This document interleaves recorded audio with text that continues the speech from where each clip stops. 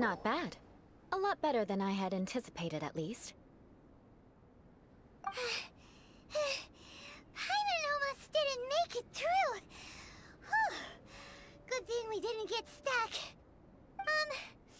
So, are we aristocrats now? Don't flatter yourselves. We've only just begun. This scenario was relatively simple. In the face of a real battle, one would seldom have a chance to stop and evaluate the situation. There's a ley line monolith just up ahead that will attract nearby monsters.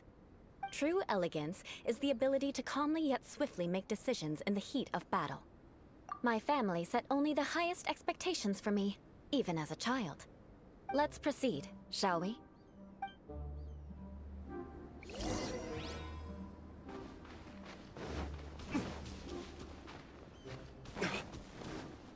This is the ley line monolith. Go ahead, activate it. But be careful not to get launched into the air or frozen while fighting. That would be most unsightly. Monster, can't handle your drink.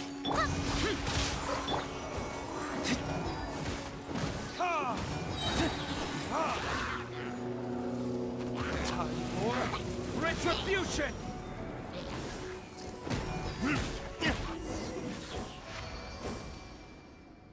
Well done.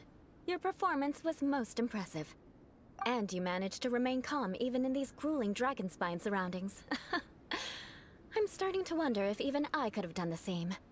Given such an outstanding performance, it seems there is little left for me to teach you. Like Paimon said, adventuring is our specialty. So, that's it for our training, right? Then let's get out of Dragon Spine before Paimon turns into a popsicle. Hold on. I was commending the Traveler's performance just now. You, on the other hand, seem to have made no progress at all. What? You mean Paimon was also part of the training? Yes, of course. You were frantically flying and dashing about throughout the entire thing. Not an elegant sight at all. Did you even listen to anything I was trying to teach you?